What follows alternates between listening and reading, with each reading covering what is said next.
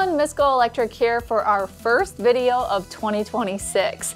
I'm thrilled to bring you yet another annual rewind. Electrification in the US was a heck of a ride over the last year.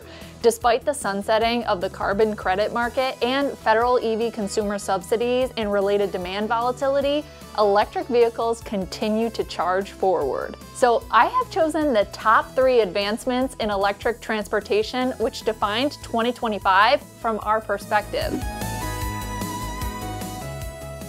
The battery business made strides in North America as many factories were under construction or started production, representing tens of billions of dollars in investment. Advanced battery prices in the US dropped to a record low, dipping by about 8% this year, following a steady annual price decline for more than a decade, excluding a blip in 2022. Competition, volume, and increased utilization in lithium iron phosphate, or LFP chemistries, continued to introduce efficiencies in 2025 as global EV cell prices arrived at $108 per kilowatt hour, according to Bloomberg NEF. Bloomberg has projected a further price reduction to $105 per kilowatt hour by the end of 2026. Experts say $100 per kilowatt hour is the tipping point at which batteries reach price parity with internal combustion engine vehicles. The average LFP battery pack prices across all segments came in at $81 per kilowatt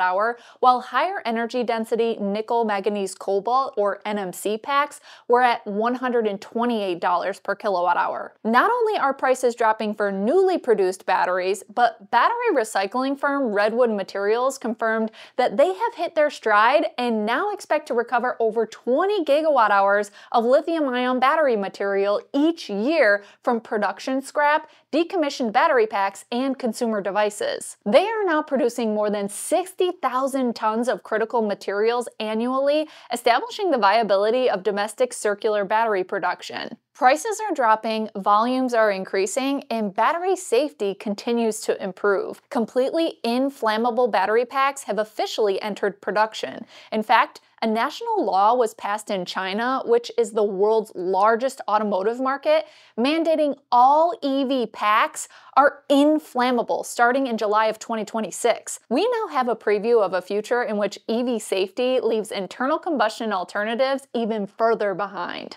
A variety of new battery chemistries entering the market have been proving helpful too. Robust, low-cost sodium-ion batteries have entered the mass market for EVs and stationary storage and will be implemented into many more EVs in 2026, proving that raw materials like lithium and cobalt are not required for an all-electric future. Semi-solid-state batteries also left their mark as they underpinned Chinese production EVs by MG with their affordable MG4, offering efficiency of about 4.6 miles per kilowatt hour. Fully solid-state batteries made headlines in 2025 too, with prototype EVs achieving over 700 miles of range over hundreds of thousands of real-world miles. This year, major players including Samsung, CATL, BYD, Toyota, Volkswagen, Hyundai, BMW, and Mercedes each confirmed the start of mass production aimed for 2027.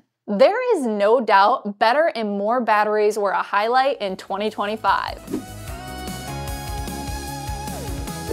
The old idea that electric cars are too expensive was shattered in 2025 by the global success of sub-$10,000 EVs like the Geely EX2, BYD Seagull and Dolphin, and Wuling Mini EV, which collectively sold well over 1 million units. Americans can see those models next door in Mexico and Caribbean nations for now. In Europe, several EVs came to market at prices under $25,000, with Chinese vehicles capturing more than 10% market share. Here in America, where the average new automobile price is nearly $50,000, Chinese EVs are typically prohibited from competing, but we did make progress towards affordability as well. At the $40,000 price point, there are many competitors, which shows that we're moving in the right direction. At the end of 2025, We got a 300-mile EV priced under $30,000 in the form of the new Nissan Leaf. It will get its first competition in early 2026 when Chevy's new Bolt becomes available. But we think the most meaningful affordability story in 2025 for US buyers is the used EV market. Generally, the used car market was down this year.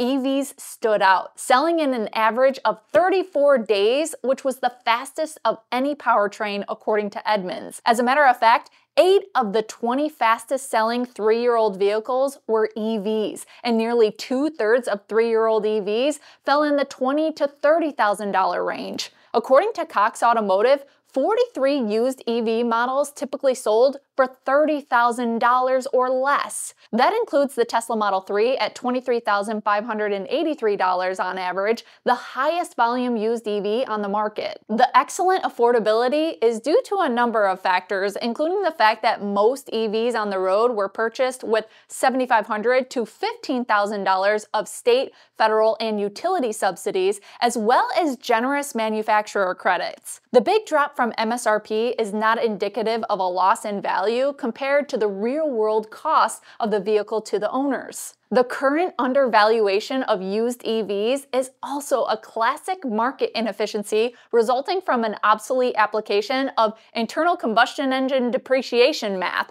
to EVs. Mounting repair costs and 150,000-mile average lifespans of combustion powertrains do not apply to fundamentally more durable and simplified EV technology. Today, the uninformed secondary market prices a 70,000-mile EV as aged, though landmark 2025 longevity studies now prove these drivetrains are tracking toward 300,000-mile life cycles, with battery degradation averaging a mere 1.8% per year. Battery longevity is also shining. Battery research firm Recurrent published a study this year which found that for modern EVs from 2022 and onwards, the replacement rate for a new battery is just 0.3%. Additionally, the ignorance discount overlooks the 8-year, 100,000-mile federal warranty floor, which protects secondhand buyers from the most expensive components of electric vehicles. Nearly all EVs also have a degradation warranty of at least 70% of the battery's capacity during that same period.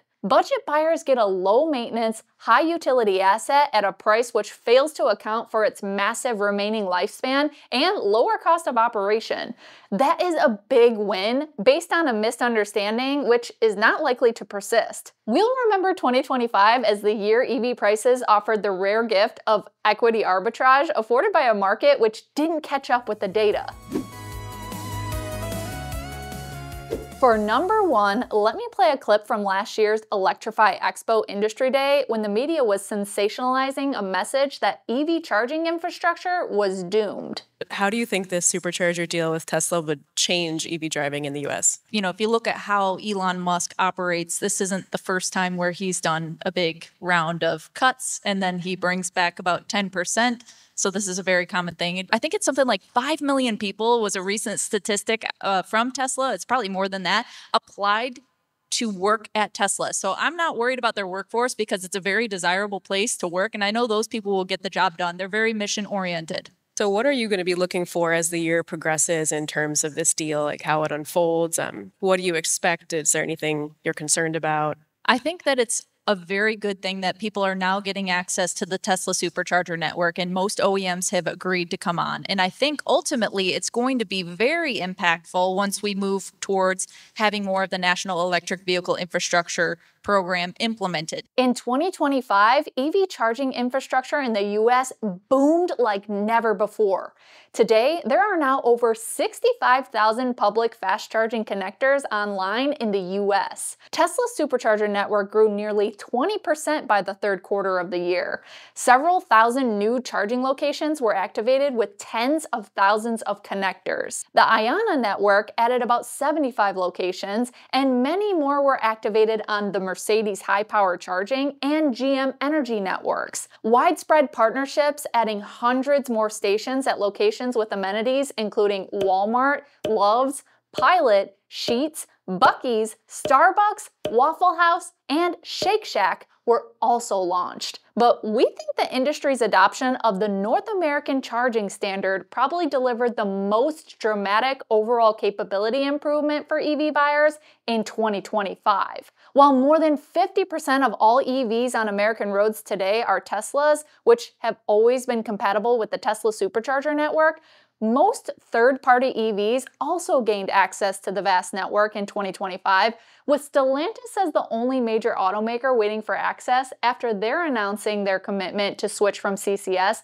in November. New NACS access more than doubled the number of reliable high-speed charging options for long-distance travel, with tens of thousands of additional fast-charging connectors now available. In 2025, justified range anxiety for owners of EVs with more than 250 miles of real-world range became a thing of the past. Well, 2025 proved EVs are here to stay with more accessible options, model variety, and better charging support than ever. What was your favorite EV moment this year, and what are you looking forward to most for 2026? Drop it in the comments, like and subscribe for more content, and have a happy new year. Until next time, drive, fly, ride. Go electric.